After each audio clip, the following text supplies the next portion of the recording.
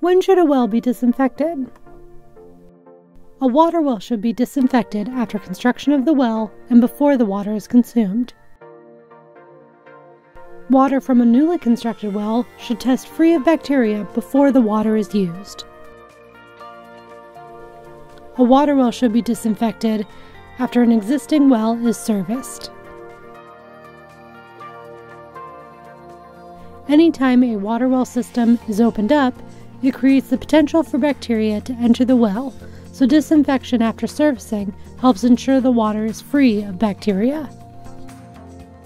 A water well should be disinfected if there is a visible defect in the well system that could enable bacteria to enter the well. Examples of such defects are a cracked or loose well cap or damage to the well casing, the vertical pipe that extends above the surface of the ground.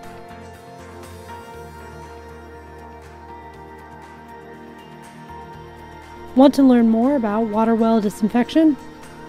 Visit wellowner.org.